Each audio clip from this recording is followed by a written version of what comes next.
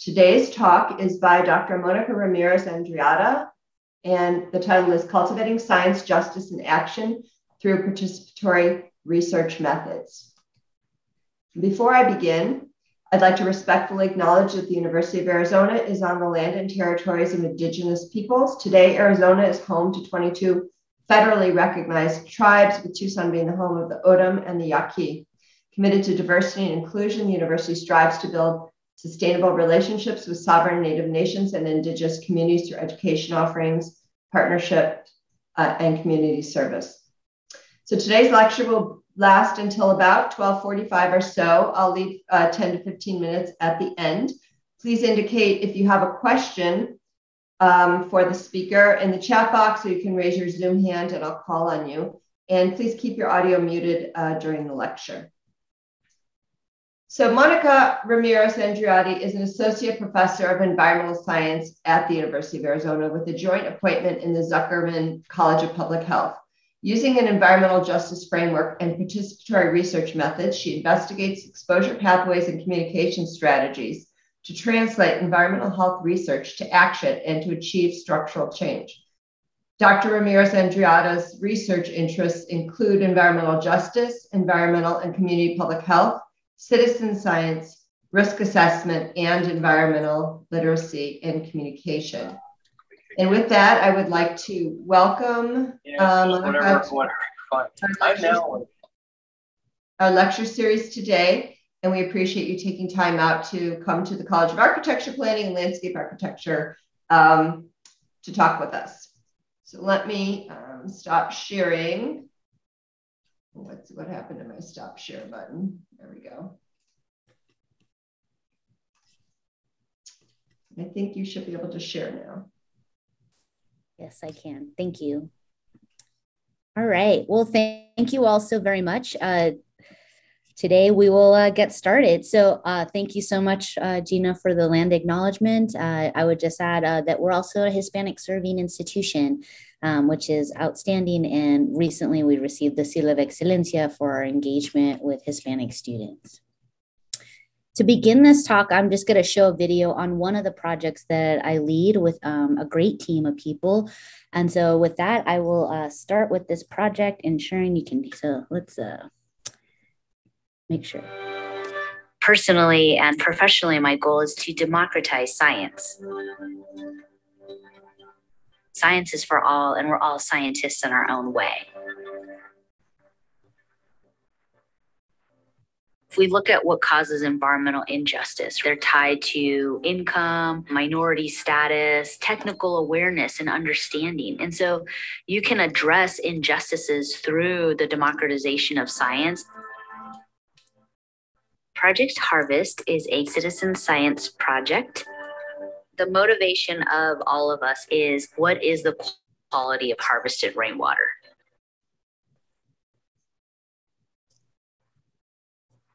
Are there pollutants in harvested rainwater? If so, do they get trapped in soils? Could they accumulate in plants? And could those pollutants affect our health? But it's critical to work with the communities that live near those sources because they're making daily observations. Project Harvest is operating within 4 different communities throughout the state of Arizona, neighboring active or legacy mining or resource extraction sites.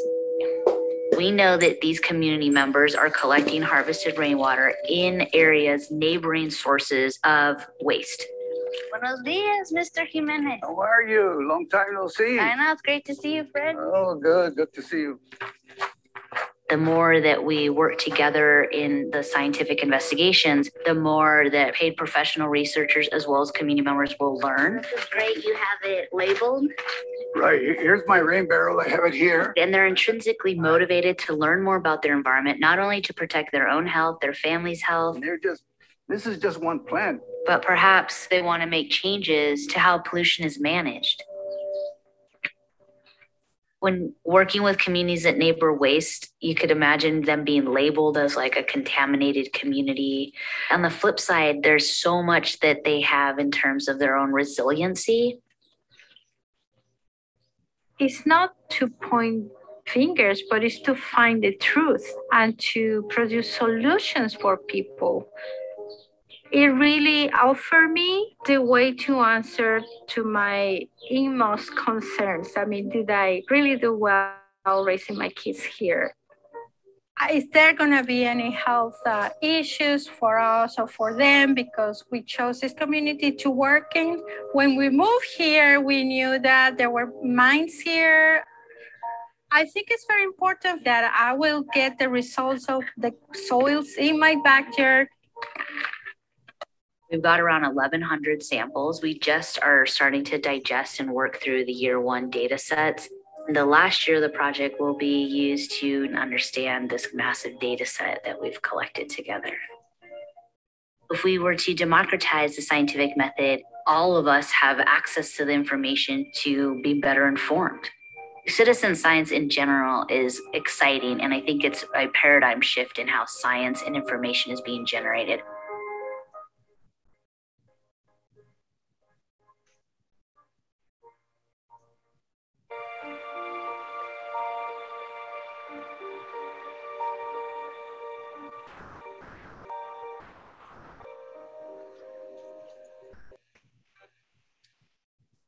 All right, so that I'm very grateful and honored that I was selected for a Landmark Stories video. And I think is a nice synopsis of Project Harvest, which is a co-created citizen science, or also currently, I'll get more into the nomenclature, but could also be considered a community science project. So the goal of the lab, my lab, the students that join this lab are currently here, is to achieve environmental health and climate justice for all. So if you think about it and you count when you started to go to school, right? And so in my case, right, if I count kindergarten, that gives us to about 20 years in school. And the motivation to keep going to school is to achieve something and really thinking about how to make structural change.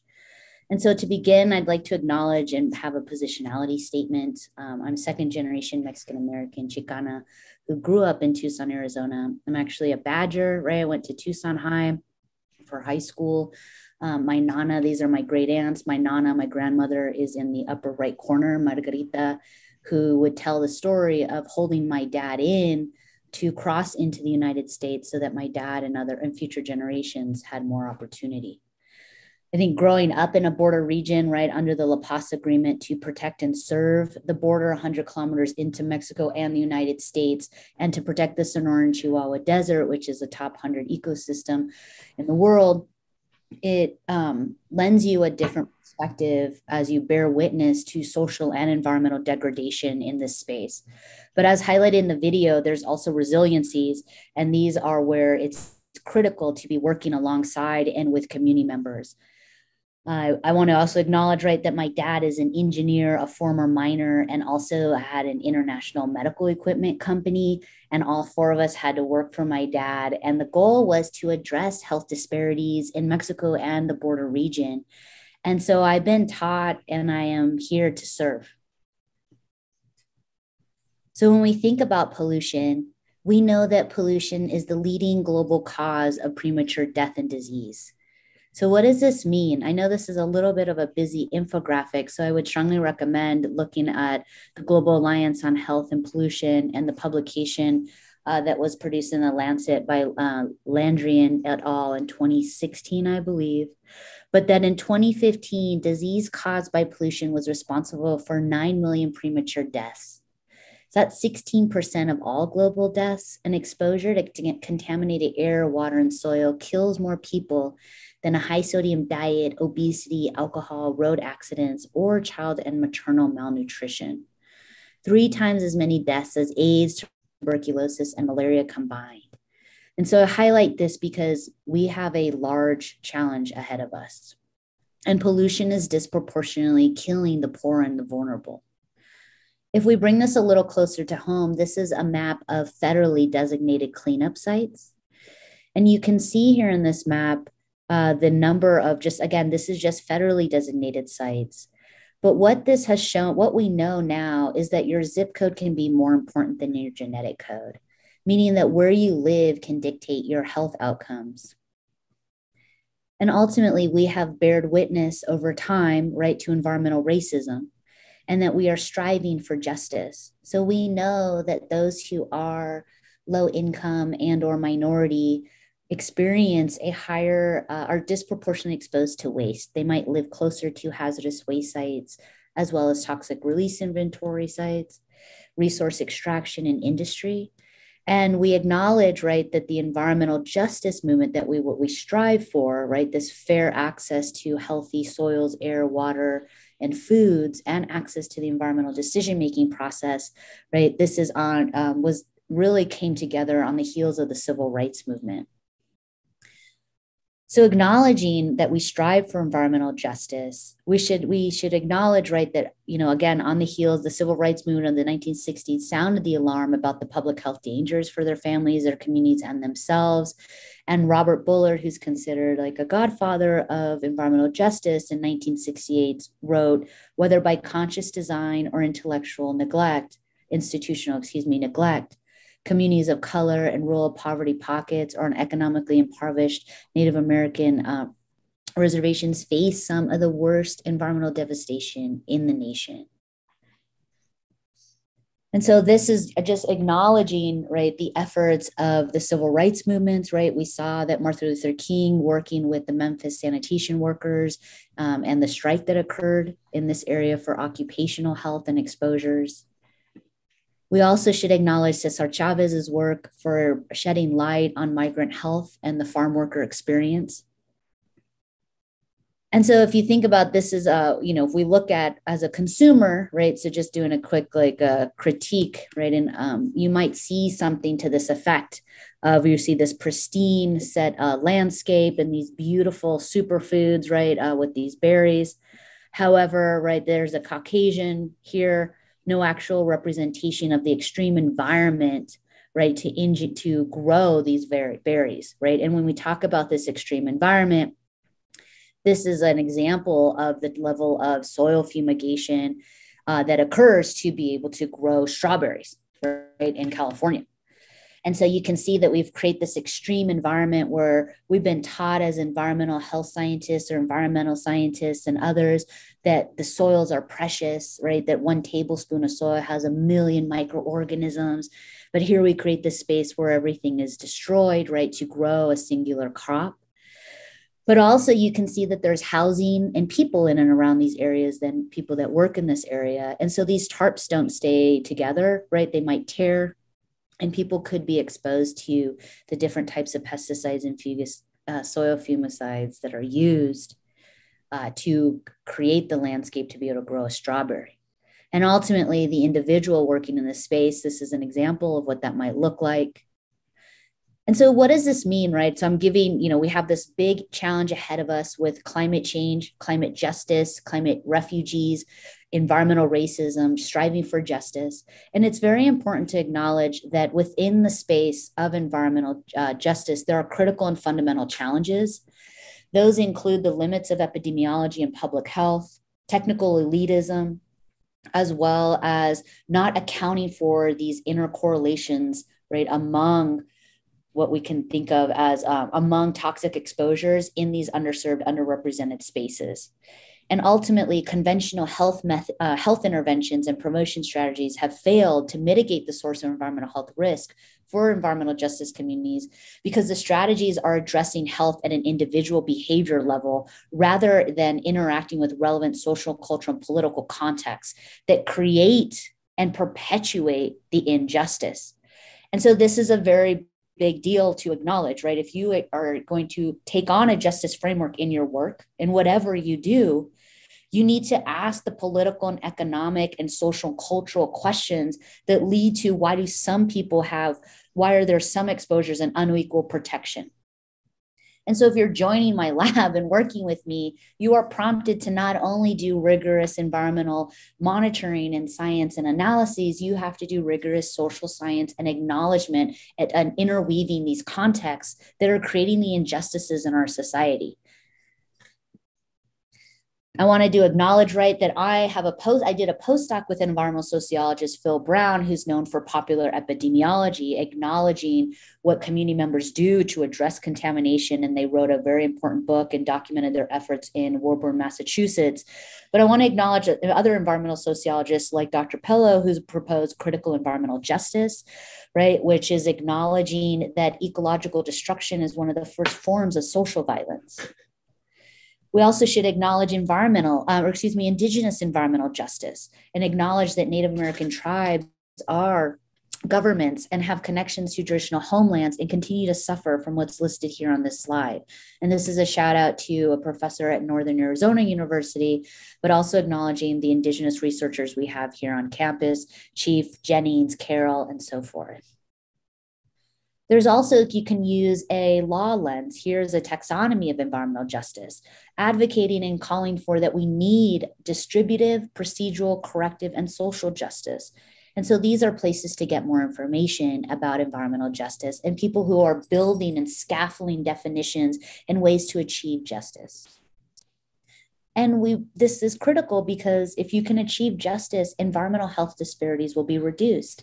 And these disparities are unnecessary, avoidable, and unjust, right? This comes down to an ethical dilemma and something that we can be working towards.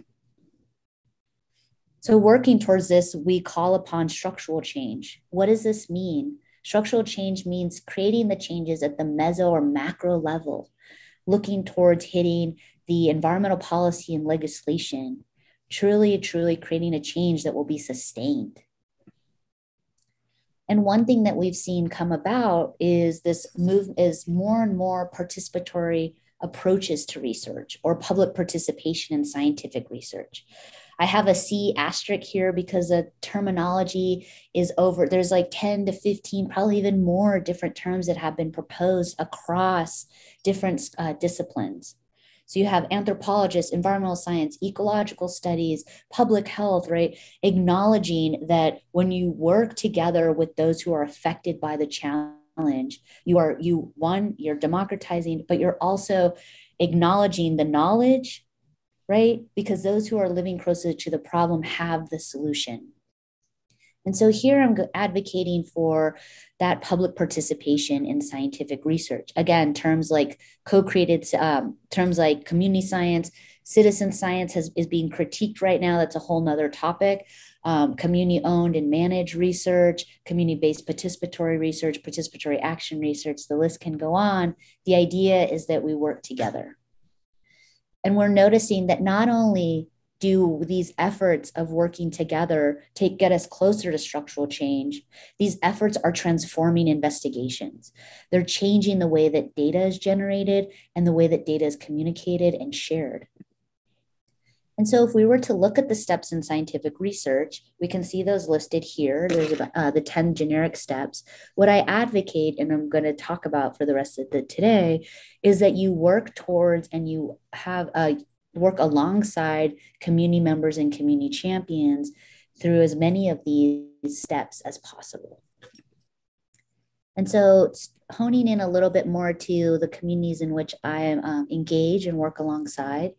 We live in an area, right? We have a copper star in our state flag. And so we live near we have a lot of resource extraction within Arizona, but resource extraction exists across the world. And so if you imagine you live here, you can start to get a sense of maybe some of the questions and concerns you might have. And when you think about choosing or defining a question for study, it should be derived from those community members. And so with Garden Roots and Project Harvest, community members are asking questions about the safety of soils.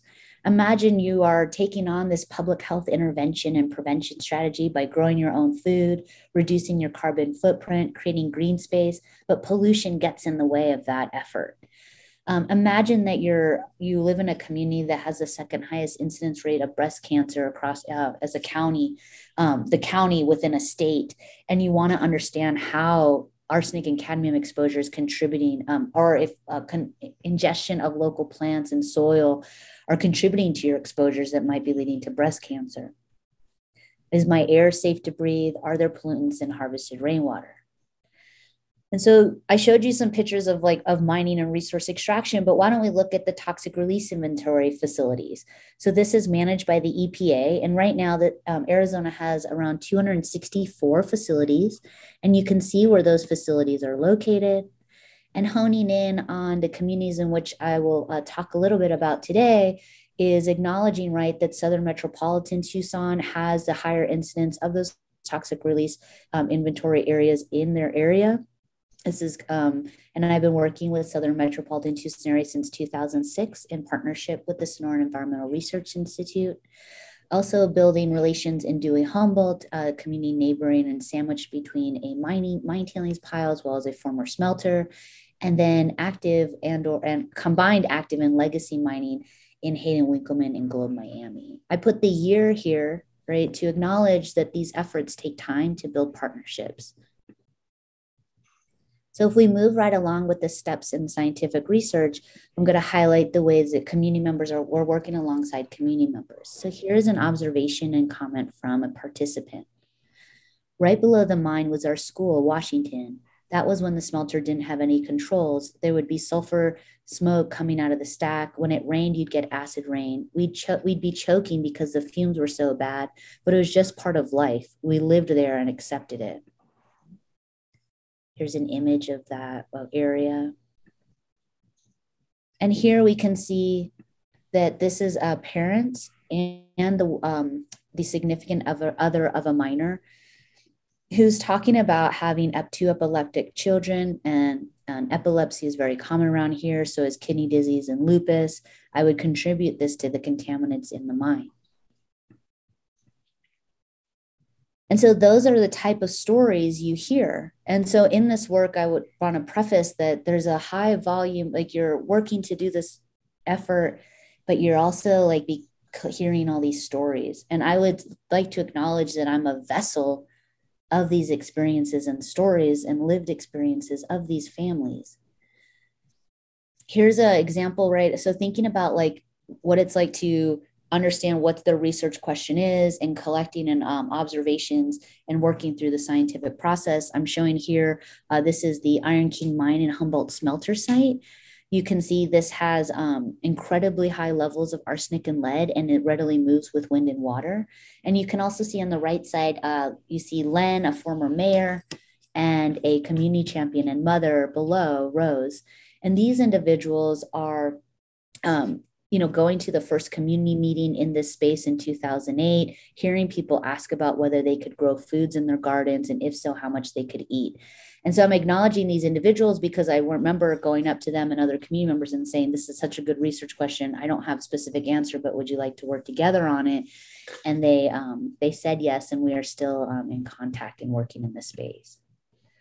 But that engagement so that was going and showing up to a community meeting hosted by the Environmental Protection Agency, because that site just got listed on the national priorities list for cleanup because it was an uncontrolled site.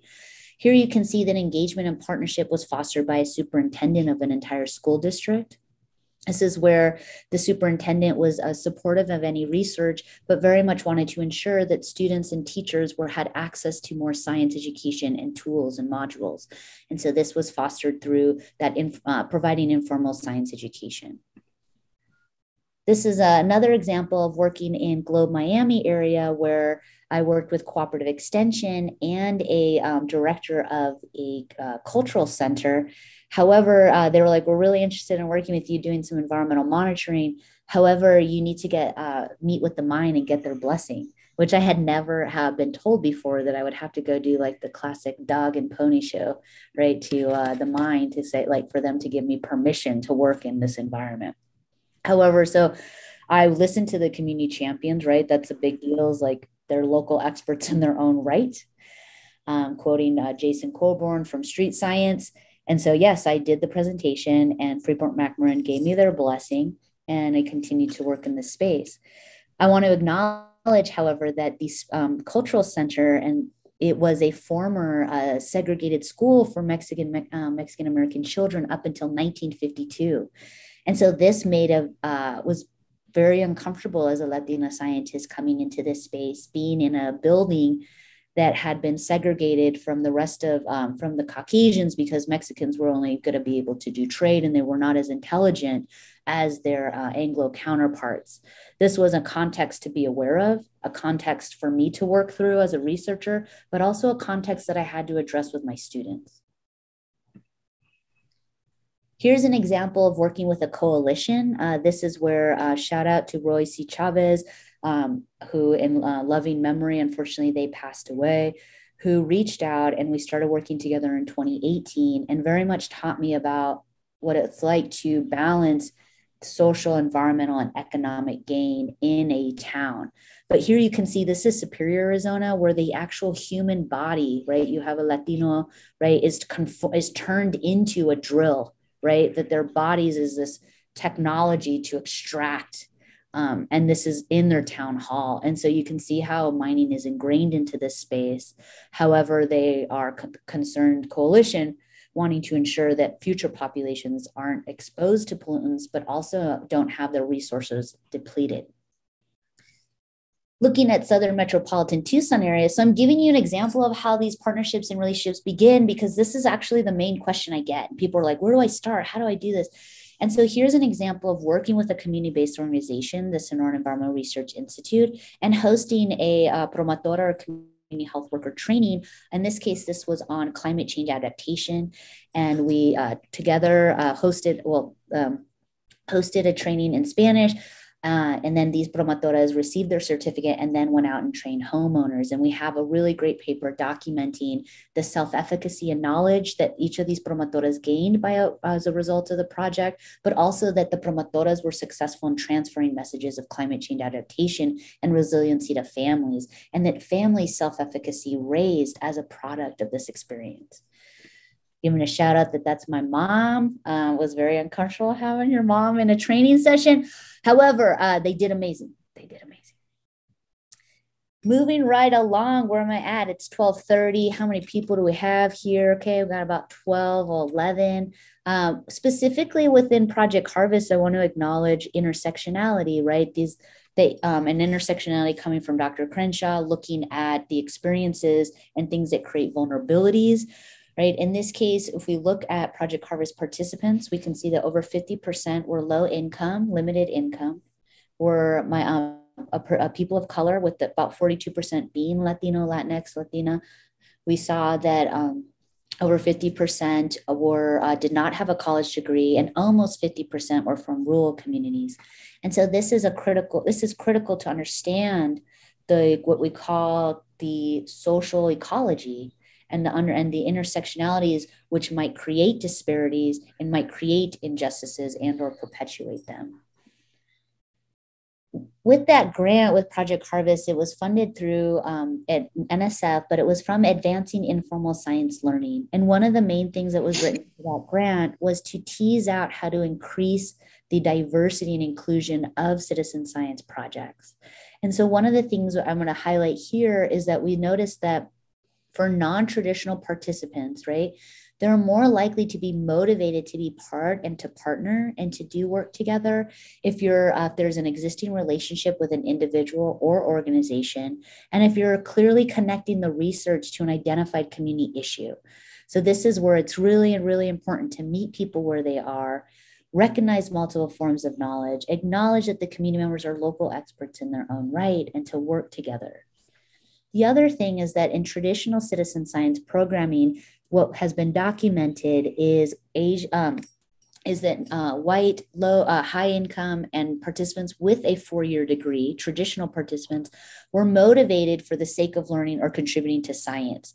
However, in this work, in this project with non-traditional participants, they were not motivated to contribute to science. They were motivated to understand environmental health, right? And the perceived risk that they had in their spaces.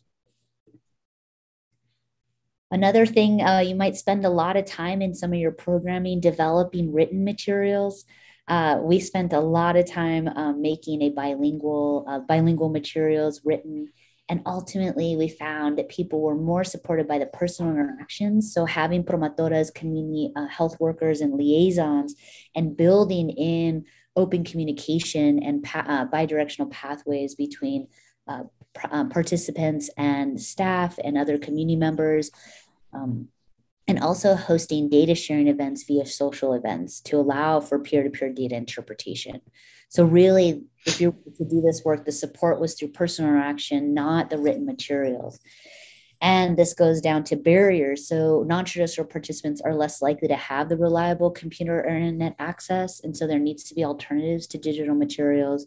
And time was the most frequently reported barrier. And so the way we worked, the way this was acknowledged and incorporated into the study design was to allow for flexibility and have a tiered participation structure so that participants can do the work and do their science on a timeline that makes sense for them. Moving right along to data collection and samples, this is just acknowledging that community members are trained, right? So, and they decide if they are interested in, if they're worried about a play area for soils, then they would only do like a surface scraping. If they're interested in the soil for plants, they would maybe go down, for the most common vegetables grown in gardens, about 6 inches down, they'd collect samples. If they were worried about water, if they were worried about the plants themselves, if they're worried about dust. And so really community members decide what the question is, what they want to monitor, and then they work in their own space to sample areas that they are most concerned with and where there might be the most exposure. So if they're going to build a children's playground area, they might want to sample there before they build anything. Here's some beautiful pictures of the samples that we get from across the United States. I believe this top upper left one is highlighting samples from across Arizona taken by a student, Kunal Palawat, as well as the plant samples in the middle. If we think about analyzing samples and data, this is where in Project Harvest, we had a do-it-yourself or do-it-together methodology. This is where participants would have all the materials needed to get the reading for inorganic arsenic in their water or soil sample. They would run that experiment and report the data back to us if they wanted to. And then also a sulfur-reducing bacteria do-it-yourself methodology that would be an possible indicator of total coliform and or E. coli. So one of the so this was really critical to have this tiered approach and to have a do-it-yourself version so that participants could do it on their own time and get data in a more rapid way. The other thing is that participants are contributing to the exposure assessment. So they are completing dietary assessments and different surveys and just through participant observation, informing this exposure assessment calculation. So it's very much about how much they might be exposed to on a daily rate, how much they're in the garden, how many, what should be the variables, values used for these different variables in an exposure assessment calculation that will give us the milligrams of contaminant per kilogram of body weight per day. And these values allow us to then compare to reference doses and cancer slope factors.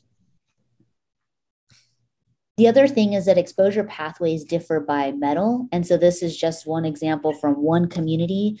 And so it's critical to do this data interpretation and then work with community members to design the mitigation, but also to inform new work.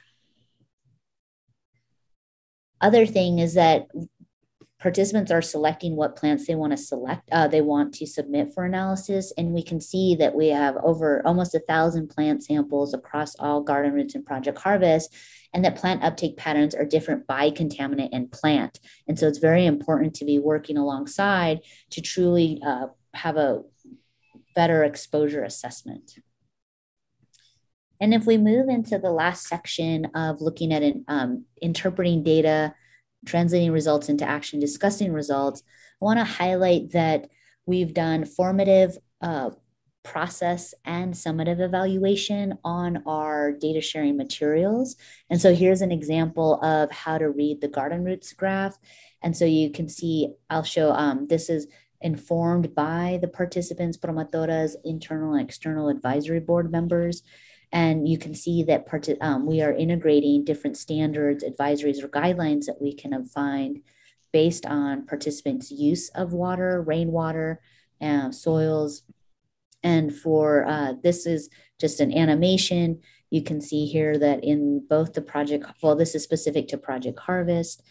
You see that participants can see the rainwater, compare it to the field blank they collected. They can then compare their data point to others in the study, and then they can compare it to different standards that would be that they formed, or meaning that based on how they use their water, we selected those standards and integrated them into the visual.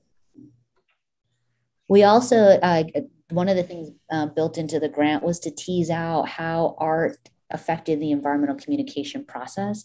So this is where it was very exciting. I had a Master's of Fine Arts student, Dorsey Kaufman, work on the project, and ripple effect is a major component of their MFA.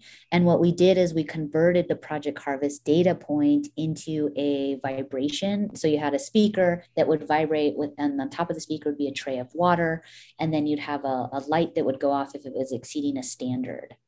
And this work we've published and are going to be presenting it at a creativity and cognition meeting in the summer. But what's exciting going back to this is we teased out learning outcomes based on data sharing method. So what happens if you just get the booklet? What happens if you get the booklet and the art experience? And one of the things we can say right now is that we've noticed that they're able to recall their data at a more specific level with the art experience, and they have a more emotional response. In all of this work, it's critical, especially with the data sharing, to provide people with solutions and strategies to prevent and reduce exposures right when they get their data. And so this is important because it builds efficacy so it's increasing awareness and knowledge, but you're building efficacy and informing decision-making. So if we think about all this work, right, like what can I and we do? So we've seen that like over time, right, individual people, that the data isn't, this experience of co-producing a data set, co-designing a project, that it's informed, people are using the information to inform their choices, and it's leading to different forms of action. But when we think about collective action that you see here with regards to the polluters or products that chemicals that are hard to avoid, this requires what we call the outer circle of the environmental health literacy framework, which we call in community change. And so using this environmental health literacy framework, which you see presented here, we've been teasing out learning outcomes and outcomes that participants have had throughout the project.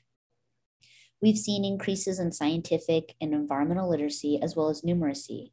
Interestingly, due to the pandemic, we had to cancel our last monsoon sampling. So we did before and after monsoons. We had to cancel that in the last year of the project.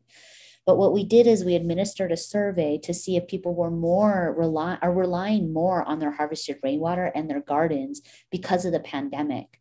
And in that process of co-generating that survey with the promotoras, the community health workers, a promotora said, I wonder if because they've been getting the data visualizations every year and they've been coming to data sharing events and working with us, I wonder if they're able to better interpret pandemic data and the data visualizations being developed to talk about the pandemic and COVID-19 incidence rates. And I was like, that's such a good question. And so we built that into the survey. And I'm happy to report that over 60% of participants agreed and strongly agreed with the statement that as a result of Project Harvest, they were better able to interpret pandemic data. The other thing is highlighted in this quote. You can see here, this is a participant saying, being able to participate in something that's at my home and I get to see what happens there and then get the type of laboratory results that show exactly what's going on is really valuable. And that, if I had any perceptions that is different than what this booklet says or is, I have to reconsider and say, these are the facts. When we think about environmental health action and self-efficacy, participants, right, again, these non-traditional participants started out with high self-efficacy, right, sense of learning and doing science, and that was maintained throughout the first year of the project. We've also seen that participants are successfully interpreting their data and translating that into action. This is a kind of a circular bubble graph, right, showing how people were responding to the data sharing. But what I'd like to show is that you see under results interpretation, you see understanding results, right, surprise, their responses to it, and then their intention to change behavior.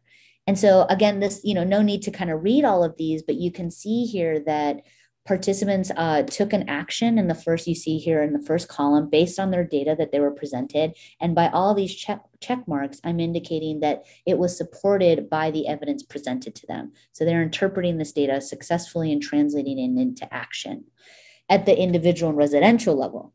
But what are we doing at this community building and community change level? And this is where I would say that for garden roots, we've been able to see structural change, but in the form of what we call the little p. So Cambi et al. Talked about strengthening community capacity in Detroit to influence policy change for health equity. And so using what they called the little p, garden roots has been able to achieve outcomes with the little policy. And so through garden roots, we discovered that the water utility was serving water exceeding the drinking water standard for arsenic. Myself and community members worked together to make sure that the state and federal government knew about this. The state went and tested. Yes, in fact, it was exceeding, and that water utility was issued a notice of violation and fined and forced to get into compliance. And another Garden Roots community participants participant documented fugitive dust emissions from a decorative rock company that would make decorative rock for the city of Phoenix. This is where that participant took pictures, time-stamped them, whether, had a whole, nicely set observations. And they're like, Monica, what do I do about this? Like, we have to address this. And I was like, send it to the state. Let me show you how to send in a formal complaint to make sure it gets addressed. Sure enough, they did that. And at the next community meeting, they were like, Dr. Ramirez told me how to do this. I did it. And actually the state came out and checked on it. And that facility, that company was not meeting not controlling their fugitive dust emissions and got a notice of violation. And so this is what we'd call the little p. And we're looking for how the little p will continue in these communities, or how we can have more structural change as a result of these programs. But this really prompted, and this is where I'll end. I know it's 12:45, so just bear with me we did start 5 minutes, a little 5 minutes behind, or not behind, but.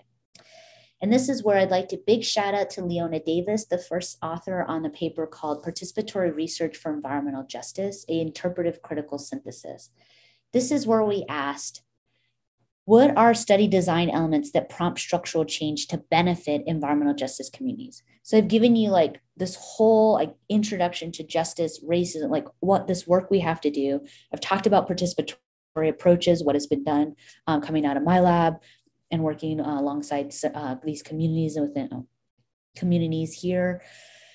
But what it can be done, are we doing the right thing? And so this is where we did this synthesis. And what I want to acknowledge that is that design elements that prompt structural change. So after reviewing 500 papers, narrowing it down to over 200, and then getting those that actually led to structural change, which was only 26, right? These are the major findings from this work. Right. So this was important to evaluate. So you're doing evaluation as you do these programs, but this was a large lit review to then inform the field and to inform future work. And so 100% of the studies describe structural change outcomes started with local knowledge informing the research question. So check, research question informed by local knowledge. You got to do that.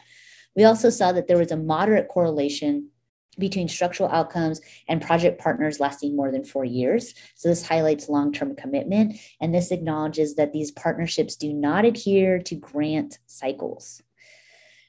Moving right along, right, we saw that is community-directed and formal participant structures, right? So really, community-directed, employing community members in this process, and also opening the policy window and engaging policymakers and decision makers in the research design and process throughout. So in addition to working with the communities affected, you're also working with decision makers.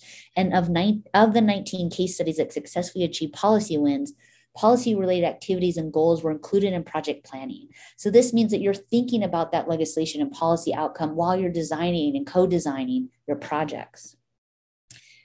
I also want to acknowledge, right, that in the studies that result in structural change, 81% collected data from more than one source, and 50% collected both quantitative, right, like the air quality measurements, and qualitative, like the personal stories, and did qualitative analyses as well. And then 50% engaged in data translation for decision makers, meaning that they made sure the materials were available for decision makers and written in appropriate formats, or written and available in different formats for decision makers. Again, acknowledging that, right, working towards what we call the little p. In the 19 case studies that had that policy win, you not only saw that policy-related activities and goals were included in project planning, but that the policy win was at the more at the local or superintendent or district level or town level, right? So what Combi et al. And what we saw is that you kind of work locally, and then over time you can work at the state and federal for state and federal changes. This is just a critique, right? Some people like to say like, oh, just they were part of the project and that's a benefit, right? And so we talk about this increased understanding of environmental health and efficacy, which we know is important, but the benefits of just understanding or having self-efficacy may not outweigh the community members' limited amount of time and energy, nor provide a clear path to action. So you can't just say like, we did this and now we're done. You have the information to make a change. Right. And so the recommendations for the future based on this large, all this work, right, is that you're leveraging the power and privilege that you have as an academic institution, as an educated person.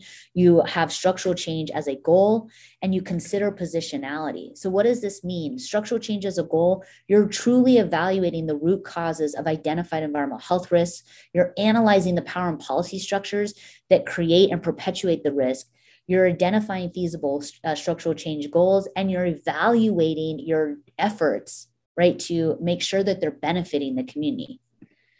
Lastly, we acknowledge positionality, and we wrote about this as cultural knowledge brokers, so that you have individuals within these at the decision-making table, or in this case, academic spaces, that are cultural knowledge brokers with an understanding of the community experience and the science, to enhance the rigor and relevance of participatory research. So I would say that I'm a cultural knowledge broker because I'm from the communities which I'm aiming to serve, as well as having the scientific understanding and expertise.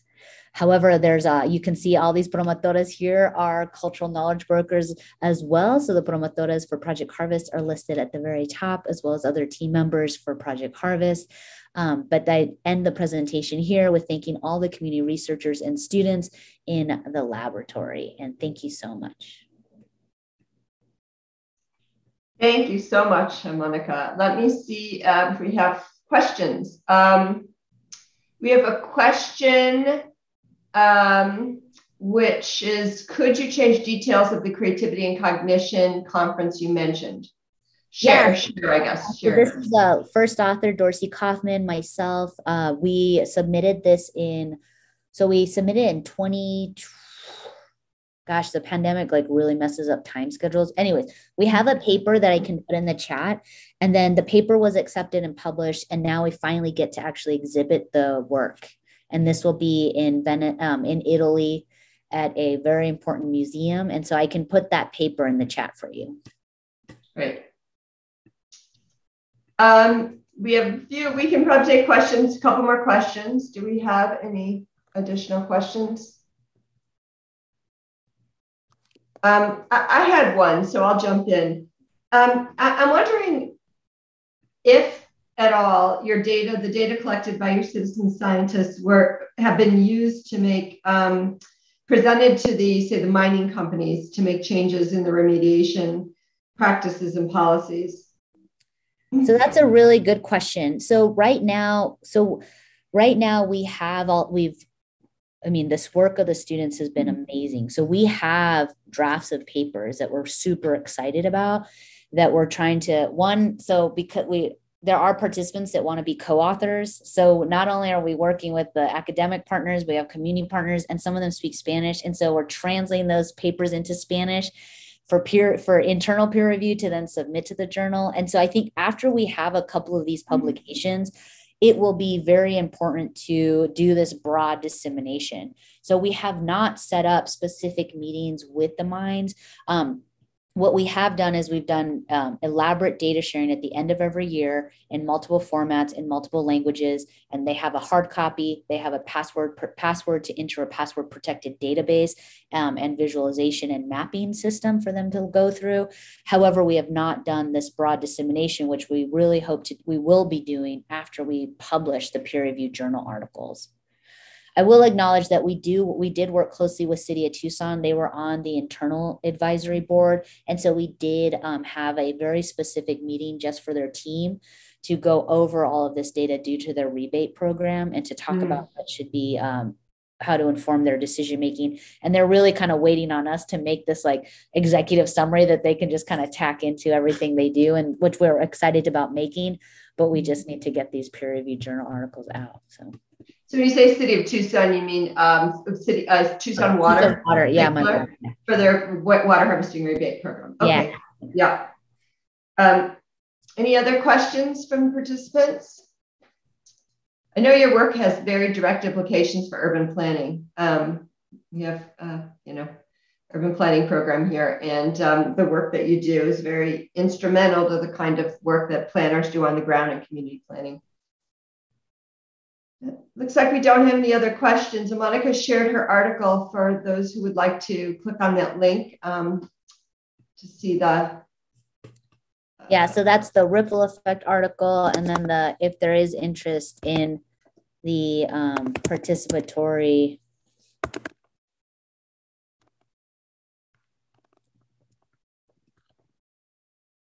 No.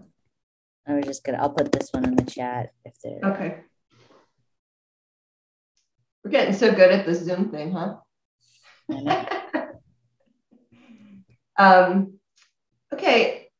If there aren't any more questions, I'm going to thank Monica for coming to our college and participating and providing us with a really interesting lecture. Found quite fascinating the work that you're doing. I'm familiar with the Dewey Humboldt mine. I'm sure you are. I know. I hear about it whether I want to or not. I know.